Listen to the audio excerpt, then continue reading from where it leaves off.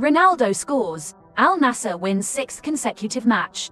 Forward Cristiano Ronaldo scored as Al Nassr defeated Al Wehda 3-1 in the 13th round of the Pro League to maintain their second position.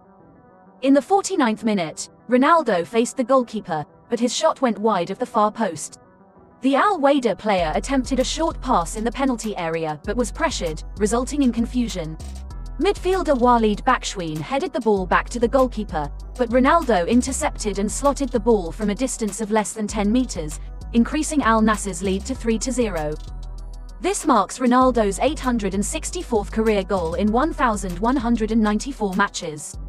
He continues to lead the professional football world's goal-scoring chart in 2023 with 45 goals in 49 matches. In the Pro League, the 38-year-old striker is still leading the Golden Boot race with 13 goals and 7 assists in 12 matches. Apart from the goal, Ronaldo had few opportunities in this match. When Al Nassr was awarded a free kick on the right side, approximately 25 meters away, he let defender Alex Telles take the shot in the 11th minute.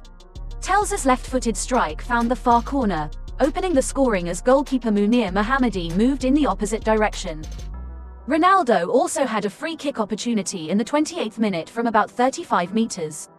He struck the ball high and towards the far corner, but the home goalkeeper pushed it away. In the 43rd minute, Portuguese forward was fouled by Oscar Duarte in the middle of the field. Ronaldo gestured and said to Duarte, "What game are you playing?" Al Nassr's captain was also involved in a situation with an offside position, resulting in Anderson Talisca's disallowed goal. In the 62nd minute, Telles crossed from the left to the second post for Talisca to head the ball into the net. Ronaldo initially intended to shoot but raised his hands when he saw Talisca rushing in. However, the referee deemed Ronaldo's involvement offside. Al Wehda currently ranks 9th in the 18-team Pro League and 747th globally according to Opta's Strength Index. They are rated lower than 3 Southeast Asian clubs: Johor Darul Ta'zim, 389, Bariram United, 567, and Bangkok United, 626.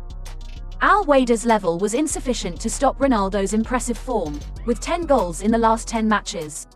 After this match, he will join the Portugal squad to prepare for the remaining 2 Euro 2024 qualifiers against Liechtenstein on November 16 and Iceland on November 19.